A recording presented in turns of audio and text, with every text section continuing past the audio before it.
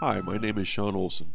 This video I'm going to show you how to quickly get your texture on your models and in specific take a collection of bitmaps that you may have and project them onto your model like this high poly rock without having to do any kind of unwrapping and adding no modifiers at all. So in the latest versions of Wallworm under the materials submenu, we'll find an option here that says bitmaps to materials. This tool has two essential usages. One is to create a material library from your bitmaps using algorithmic substance map bitmap to material.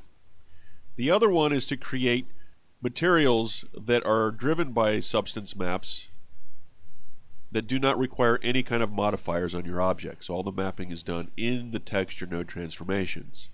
Previously, I've already explained how to use this top section, and I'm now going to explain this newer section called blended maps. It hooks into this top section. We can derive our texture maps from these filters up here. I can actually right-click this pick button to open up a window that shows me the current folder, and these are the rocks I want to derive from. That's good. I do not want this to recursively search, so I just want to get rocks in that folder, and these are JPEGs.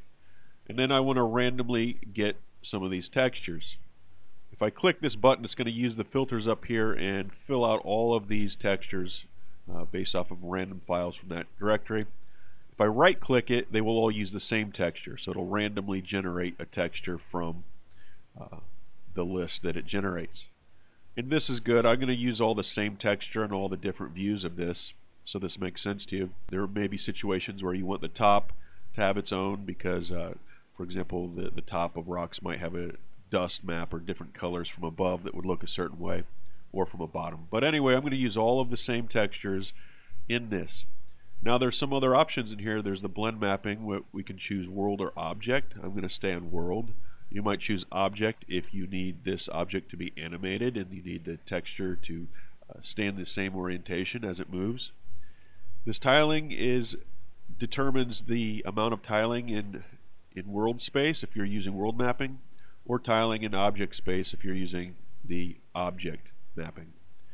The rotate and offset is good to keep on here. It will make sure that every projection from every side will be randomly rotated and offset in texture space so that you will see much less repetition in the way the model looks. And finally, these are options what to do with the material once we have it. I'm going to apply it to this object in the viewport, and importantly, I'm going to use bitmap to material substance. If you don't have bitmap to material on your computer, you can't take advantage of this, but it will allow us to have completely tiling textures with no seams here, and we're not going to do any work at all other than we just loaded up a picture here. So I'm going to select my object and hit generate blended maps. It'll take a second here. So immediately we're going to see a representation of the texture on here. However, what you see in this viewport is not actually what is going to render on the object. And the reason that is the viewport is only displaying map channel 1, and it's not taking into account how this actual shader works. I'm going to bring over slate here, and we're going to pick this material so you can see what's going on behind the scenes. We have a material that has several texture trees that are going into the diffuse, specular level, and the bump. Each one of these is driven by its own substance map. All of these substance maps are using, in this case, the same bitmap texture, but they're using different transformations and different seed values for the substance. If I double click my substance map and we go to the coordinates section here, you're going to see the different things about how this was set up. The tiling is entered here that we entered in our UI, and all of the tiling for all substances here, for example, there are 6 of them, top, bottom, left, right, front, back. All of their tiling values are instanced controllers. They have the same instance controller, so if I change the tiling on this one, all of them will immediately follow suit. And as we can see, the top one is using planar from world XYZ with XY. If we go to the next one down here, a couple down, you'll see that this one is using YZ in the world. So this is how it projects them without using any modifiers. It just uses the mapping coordinates inside the textures. So all of these trees pan out into these different slots of the material. So let's see what's going to happen here. If we zoom in a little bit, if we hit the render button, you're going to see that now we have this material applied to this, and the material doesn't have the seam you see here in the viewport. The actual render is what we want. Let's change our render settings here so we get a larger render so we can see this better. So as you see here, there are no seams on this. So assuming that this is how we want the texture to be, we can then just simply render this down to the texture of our low poly model. So I already have a low poly object in the scene. I have it selected here, and it's already got its projection cage set up here.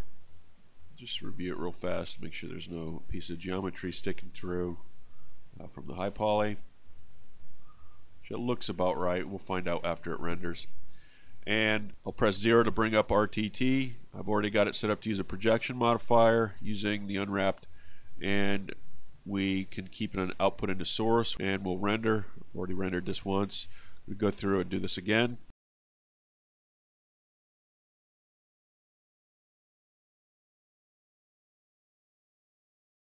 Alright, well, let's make sure our material is set to appear in the viewport. I'll create a new view here to unclutter this.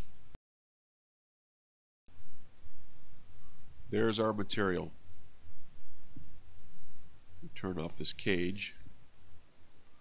So we have this low poly rock with a seamless tiling texture, and we did not have to do any kind of unwrapping even for the high poly or add any kind of modifiers to get the material to project and get on here how we wanted to do it. And it was pretty quick and painless. And in the end, in this case, we have a material that has a diffuse, a specular level, and a bump map that you can then send into the game.